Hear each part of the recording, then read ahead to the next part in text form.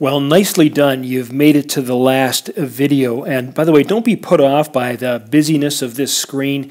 You know all the stuff here: income statement, statement of cash flows, there's the balance sheet. What I'm going to do now is do a very fast rattle through all three of these, and just to cover off all the work that you already know. All right, you ready? Let's get going. Oh, one thing, by the way, and that is that you'll see negative numbers don't have a dash in front of them. They're represented with brackets around them. Okay, ready? Go. This is for January for Acme Web Design. The income statement starts off with sales of $5,000 and a corresponding cost of goods sold of $1,000. We know to subtract the 1 from the 5 to get to $4,000. Then we have a bunch of expenses: general and administrative, $6,000. That's your rent, telecommunications costs, administrative costs, that type of thing. No research and development cost. We have sales and marketing. There was a salary in there and a small campaign. Add all those up to get to $9,000, and then subtract subtract 9,000 from 4,000 to get to minus 5,000. That's our fancily named subtotal, earnings before interest, taxes, depreciation, and amortization, or called EBITDA. We have no interest, we didn't pay anything to the bank, and so therefore our net income is a $5,000 loss, which means we didn't make any money here. That $5,000 goes over to the top of the statement of cash flows. And then the $5,000 worth of the sales wasn't paid to us. Half of it instead went to accounts receivable, and when that happens, it decreases the cash we have available there. That's why a negative number. But you can also see that it increases the accounts receivable showing on the balance sheet. But then we didn't pay some of the costs this month, and so that increased our accounts payable and also increased the amount of cash that we have on hand. There's the accounts payable down here. So total cash from operations is a minus $6,500. We didn't buy any equipment. We didn't take out a loan, but the founder did put in $25,000 against common stock. Therefore, the total cash proceeds coming into the company this month is $18,500. There's the total of this and this and this. Cash at the start of the period was 0. Therefore, cash at the end of the period was $18,500. And this starts off our balance sheet right here. We know what the accounts receivable is. Therefore, total current assets is $21,000. No equipment.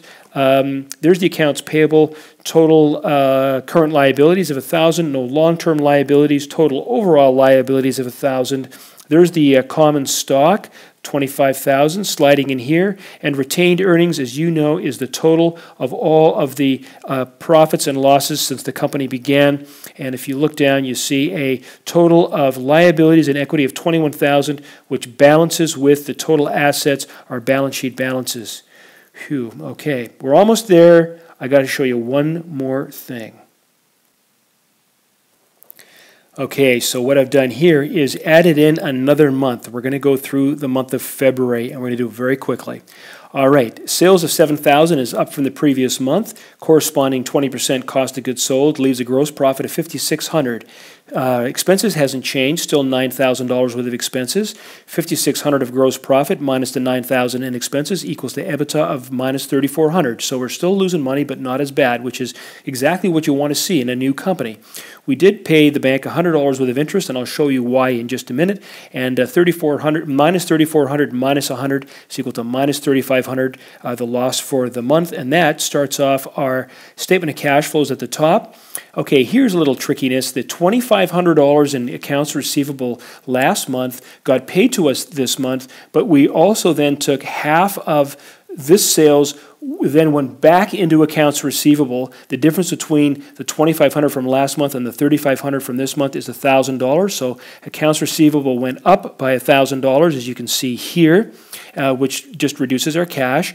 The accounts payable, we paid our bills from last month, but then didn't pay some of our bills from this month. So accounts payable is still at $1,000 unchanged. Net cash from operations minus $4,500. We then bought some equipment. We paid $12,000 for it. We took out a loan from the bank for $10,000 of that. Common stock remains unchanged. Therefore, the total of the cash flows from operations and investing and financing is equal to minus $6,500. So in the month, $6,500 went out of the company, but we ended up last month with $18,500 cash. That starts off this month, and therefore we still have $12,000 in the bank, as you can see here, starting off, but ending off this month. There's our total current assets. Long term, there's the $12,000 equipment right here. And so the total assets is $27,500. The equipment loan of $10,000 shows up right here in our balance sheet. That's a liability, something that we have to pay back. And so our total liabilities is $1,000 plus 10 is equal to 11. Common stock remains unchanged. Retained earnings, as you'll recall, is the total of all of the profits and losses since the company began, which is indeed $8,500. And you can see that at the bottom, the total of liabilities and owner's equity is $27,500, and so our balance sheet balances. Perfect. Well, listen, you've been a great student, and I've really appreciated that you spent this time with me. Financial statements are an excellent tool to guide you to success. So the best thing you can do is to hire a bookkeeper to do your financials every single month, and then meet with your accountant regularly, monthly or no less frequently than every 3 months. And I wish you all the very best.